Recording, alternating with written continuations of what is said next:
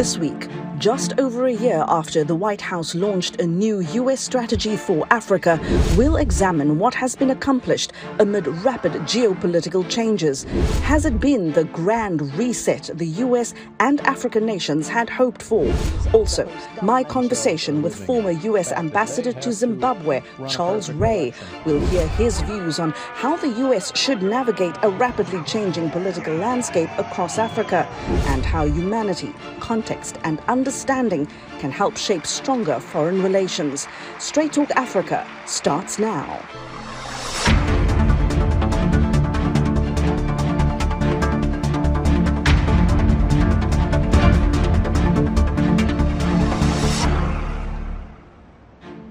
Hello there and a warm welcome to Straight Talk Africa, coming to you from VOA's headquarters in Washington. Just over a year ago, the Biden administration launched its U.S. strategy for Africa. It was meant to redefine and rebuild relations with African countries. Well, today we'll look at what has been accomplished, as well as the state of relations between the United States and a part of the world U.S. President Joe Biden said he recognized as a key geopolitical player.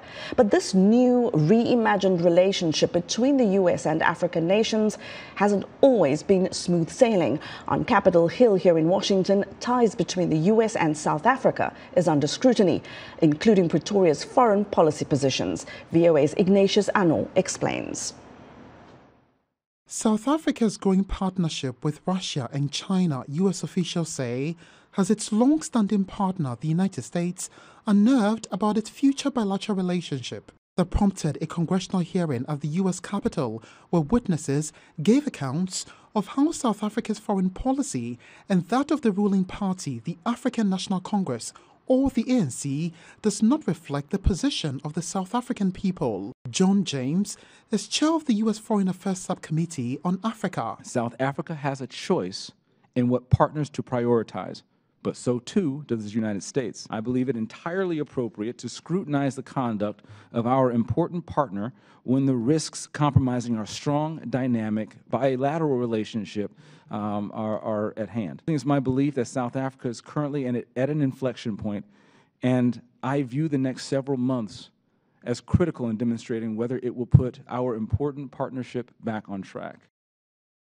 Anthony Carroll is an adjunct professor at the Johns Hopkins University School of Advanced International Studies in Washington.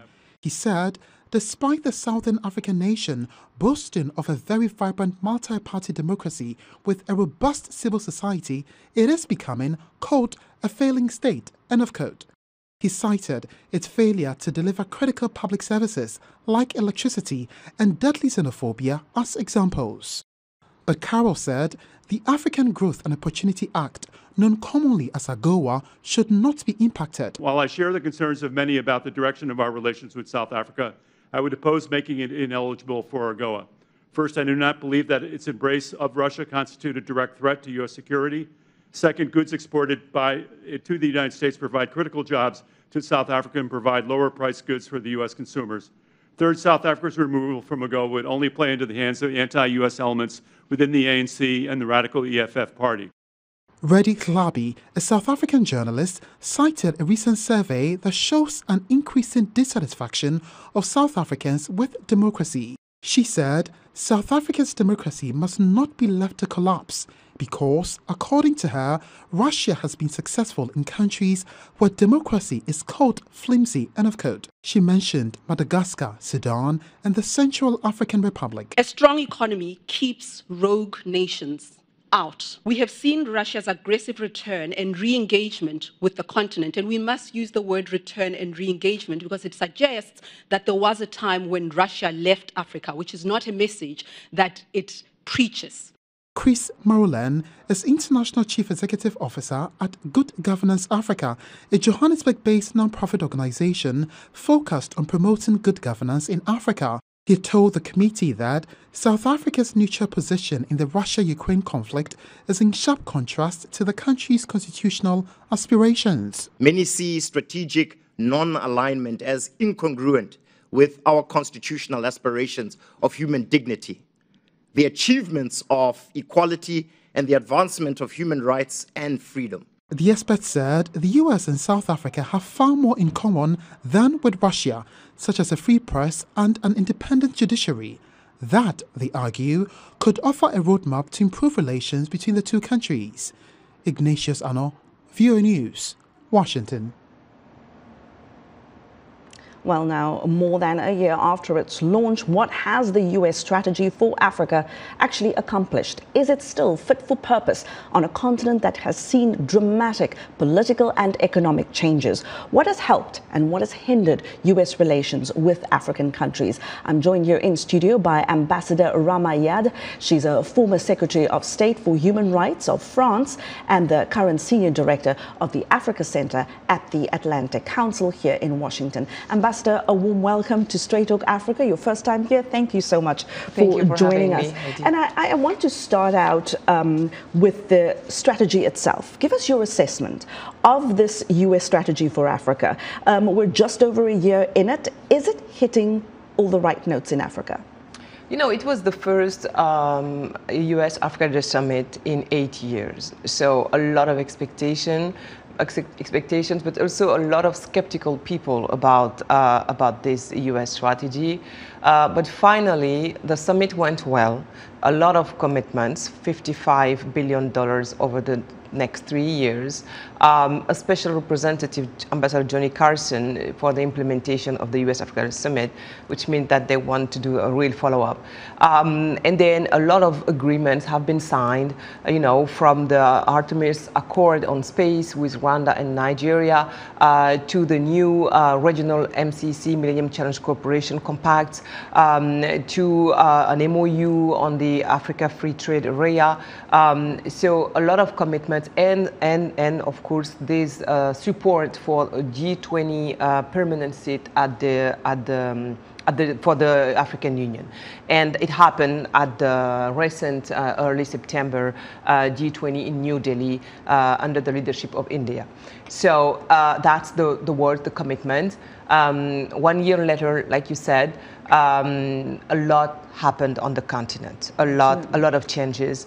Africa has been changing for the last years, and there is an acceleration of everything there. And you know about the coup in West Africa, but also in Central Africa with Gabon. These countries questioning the French presence on the continent, and a few frictions with the U.S. About this presence, but also a lot of discussions about the reforms of Bretton Woods, the global stage that is changing a lot, the BRICS summit in August, you know, with the enlargement, with 6 new members. You have also the Russia-Africa summit in July with a commitment from Russia to Africa, and this war in Ukraine in the middle as a key point of these frictions between what we name the global south, including Africa and the north. So there are a lot of stakes around since the U.S. Africa Leaders Summit that wanted to be a reset of the Africa-U.S. relations, you know, after the Trump administration. He never visited the continent, and this administration pledged to do it.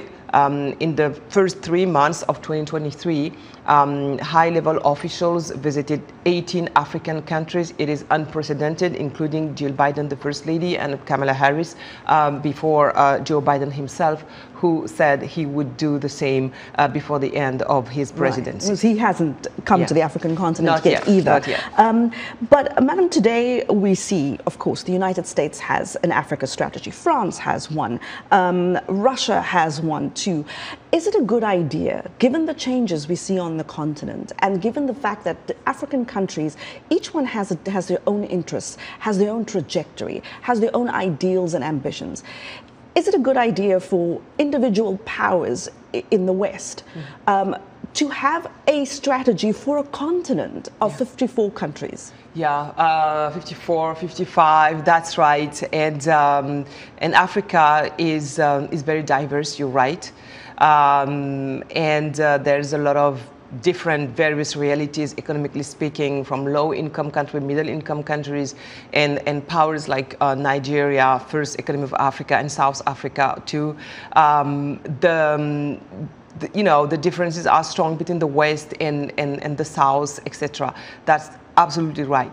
But this is a shift. This continental vision is a shift. During the Cold War, it was different. It was an individual conversation with individual African countries because it was like a trade. And a lot of Africans were reluctant to this trade. Like, we support you in our, we support you, we give you support, we back you, the regime, we give you economic and financial funds and supports, and you help us in our war against the Soviet Union, And this kind of trade had a huge price, democracy, because some Western countries backed some authoritarian regimes just because they supported the Western strategy to the Soviet Union in the Cold War.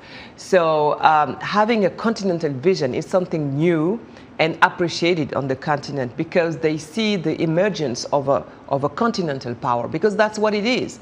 Africa is the oldest continent of the world, the youngest too, but very soon at the end of the century, the largest, and they are building the largest free trade area in the world. And this free trade area is continental and will boost the trade between the African countries, which that they could not do before because of the colonial legacy. It's also the continent where you have the most dynamic economies in terms of growth. You have also the hub of green technologies, so important for the green transition in the world. So all these new realities are continental, and it's appreciated to see the continent as an emergent continent. But you're right, it's not because it's a continental vision that we should not see the differences. The reality of Niger experiencing a coup right now has nothing to do with Nigeria, which successfully had held a presidential election. And is a democracy. So that has to be taken into consideration. And those dynamics, those Cold War era dynamics that you mentioned earlier are still playing out, of course, today. And if we look at sort of this this idea of whose friend is whom and whose enemy is whom, how do these countries, the United States and African countries, overcome this sort of disconnect around friends and enemies, where the United States is saying to African countries, hey, your friend is our enemy, and African countries are saying, like Nelson Mandela said, you cannot expect your enemy to be our enemy, that your enemy is our friend. So where there are those dynamics, how do you overcome that? You are right to mention Nelson Mandela, because we are very soon we are celebrating the anniversary of his death, 10 years, and he's still inspiring the continent, and South Africa is experiencing what you just said to Russia. In this relationship between Russia and the United States, it's very complicated to be in the middle and to make choices, given what's going on around the war in Ukraine.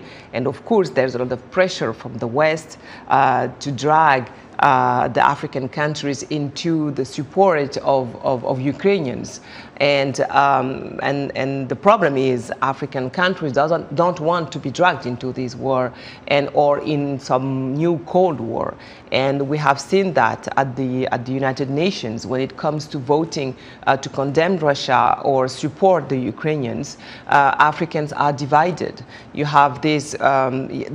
We have had a lot of votes these past months, and a lot of African countries wanted to remain far from this and stay neutral, and they abstained.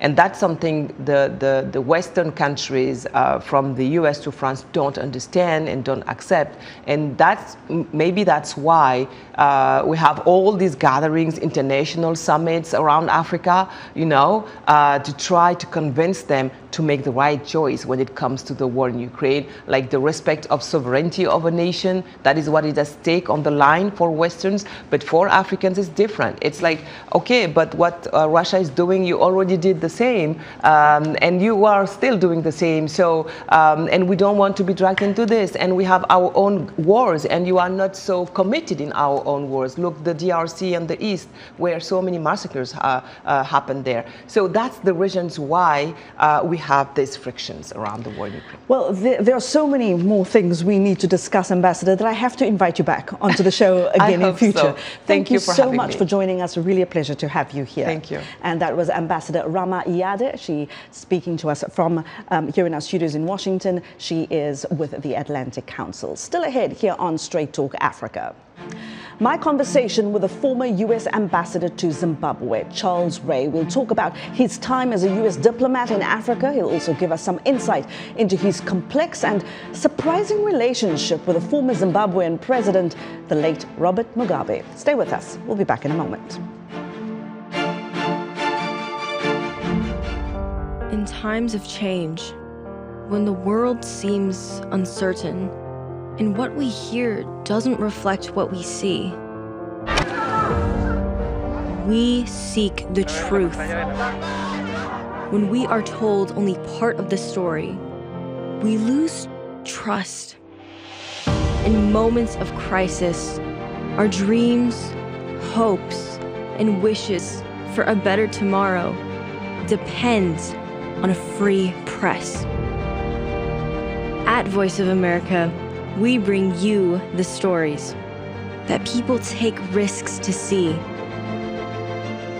We connect the world and unite it with truth. At Voice of America, we show you the whole picture. You're with Straight Talk Africa. Welcome back.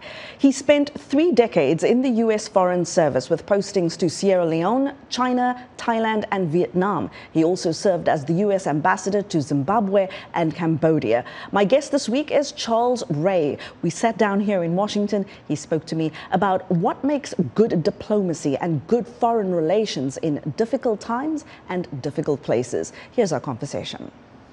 Ambassador Charles Ray, thank you so very much for your time, and thank you so much for coming in and talking to us. I want to get straight into it. When the U.S. strategy for Africa was launched just over a year ago, the Biden administration said it wanted to chart a new direction for U.S.-Africa relations.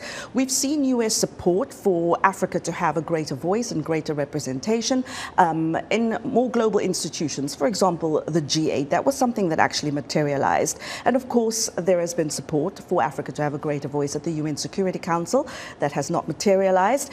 But we also saw relations between the United States and a key Africa partner, South Africa, come under some strain, going through a really rough time in recent months. And much of that has been over Pretoria's relationship with Moscow. When you look at the rhetoric around charting a new direction and what actually happens when Russia becomes part of the conversation, do you see a new direction? I see the potential for a new direction. I think the key is to be realistic in what we can achieve as opposed to what we would like to achieve. I mean, aspirational in reality, or aspirations in reality, are sometimes separated by a chasm of misunderstanding. But it's really a matter of us educating ourselves more on the realities, on the complexities of Africa, and then moderating our expectations to accompany that. I mean, just the South Africa situation is a good example. South Africa, since 1994, has been essentially ruled by the ANC. The ANC was for a long time considered a terrorist organization by the U.S. government. It has been, from the beginning, a leaning to the left, associated with the South African Communist Party, supported by the Soviet Union. And those are historical facts and realities which I think sometimes we here in the United States forget. And one of the issues on the entire continent, in fact, that we need to really get our minds around is that first of all, and I know with the discussions lately about the age of our leaders, this might sound a little off kilter, but the fact is that the leadership in Africa is old. I mean, I don't know, the average age of the heads of state in Africa is what, 65 or so? On a continent where the vast majority of the people are under 25. Now, the thing that we have to keep in mind is that those leaders of that age are the independence, the liberation generation, who are very much products of their history. And their history is, it was the Soviets, it was the Chinese who helped them gain their independence, while we, for what were to us at the time practical reasons, supported the European colonial masters. And I'm sorry, but if we expect people who lived through that to just suddenly completely forget it, we need to look at our own history and how many people in this country are still fighting the Civil War, who definitely weren't born or living during that period. So we need to have a better understanding of the historical context of the people we're dealing with. You have some people in the ANC who I think are practical and see the economic benefits of close ties to the U.S. and the West. You have others who would just much prefer we send the money and we stay home, and who will never be pro-U.S. And as we've seen here in the U.S., a small vocal minority can drive the train. You said earlier that, the United States does not have a perfect democratic system. And we have seen in recent years America's own democracy shaken. For a long time, it has been seen as one of America's biggest exports. But does America today still have the credibility to retain that, especially in a world where democracy is under threat? We see populism on the rise. What kind of example does the United States set? Well, I mean, right now we probably aren't setting the best example in a general sense. In another sense, this can be, I think, a teaching moment. One of the issues that I faced as a diplomat, is that when you receive your instructions to deal with foreign governments, sometimes the people who write the instructions don't take into account the domestic environment that they themselves are living in. If, for example, you're going into a government to talk to them about upcoming elections and the fact that they have to run a perfect election, right after we had a less than perfect election in 2000, that could present a problem. But it also presents an opportunity. When I had to go into foreign ministries or government officials, or even talking to public audiences about their country and the state of democracy in their country and their problems, human rights and treatment of minorities, I would always introduce it by saying, in the United States, we sometimes have the very same problems you have, but we have institutions to which people can turn to get redress. It doesn't always work right away. Sometimes it doesn't work at all, but the mechanism, the structure is there, and that's what you need to look at in your country. Elections are just one component of it. You also have to have institutions that support and undergird democracy. You have to have a citizenry that understands their democratic rights and responsibilities and are active in exercising it, and you have to work at it. Ambassador, you were the ambassador, the U.S. ambassador to Cambodia and Zimbabwe. Can you briefly give us some insight into some of the challenges that ambassadors face, especially when they have to advocate for U.S. policies that might not be popular or align with the policies of the host government or the country where they are posted? Well, I mean, as an ambassador, you have to support the policy decided by the duly elected leaders of your government. And so, whether you agree with them or not. And I have no problem with that. I mean, it's because, you know, one of the things that I always tell young people when I talk to them is stand on your principles and stand for what's right. But remember, you could be wrong. When I was in Zimbabwe, President Mugabe's sister died. And I was invited along with the rest of the diplomatic corps to the funeral. We were seated in a tent a mile away from the main stage, not that far, but probably 1/8 of a mile. And so we could just see the little figures at the podium, and we could hear because of the speakers. And he was delivering his sister's eulogy. And as he was wont to do when he was in front of a crowd of very ardent Mugabe supporters, he would get into his shtick of neocolonialism and fighting off the evil Brits and their naive American allies.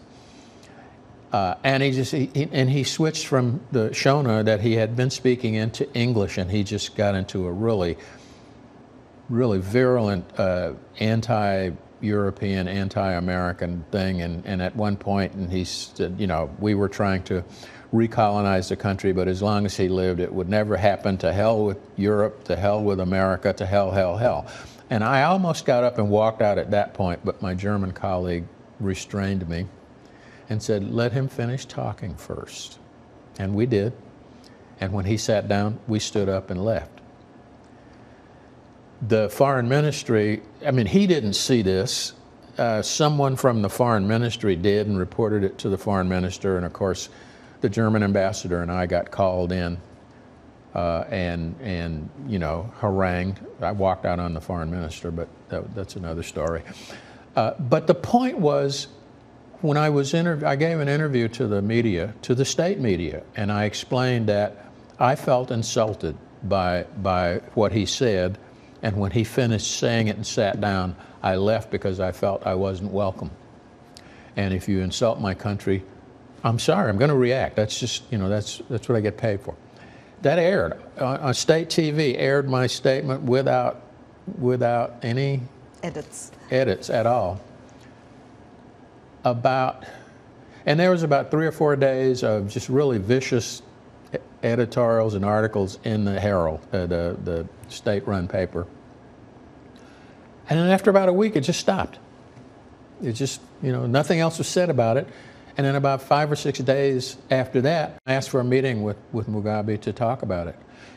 We had a 45-minute, extremely cordial meeting, half of which we spent talking about the merits of regular and extra crispy Kentucky Fried Chicken. Okay? And the foreign minister who was sitting there, who was still upset with me, was sitting there slack-jawed. One of the young guys in his office, who I knew well and got along with, later told me that when Mugabe himself found out about this whole mess, he would never apologize directly to me, but he recognized that under African customs, he was the offender because you do not offend guests in African culture. And I was a guest. And it wasn't his intent to offend me. He was talking to his supporters. I mean, the fact is that when you deal with people on a human level, you can get things done. If you pigeonhole them, if you stereotype them, and then you react to them as if they're that stereotype, they're going to live up to the stereotype. Well, nothing like Kentucky Fried Chicken diplomacy. And that was former Ambassador to Zimbabwe, Charles Ray, speaking to me here in Washington. That's our show for this week. Thank you for always watching and for always listening. I will see you next time. Until then, goodbye.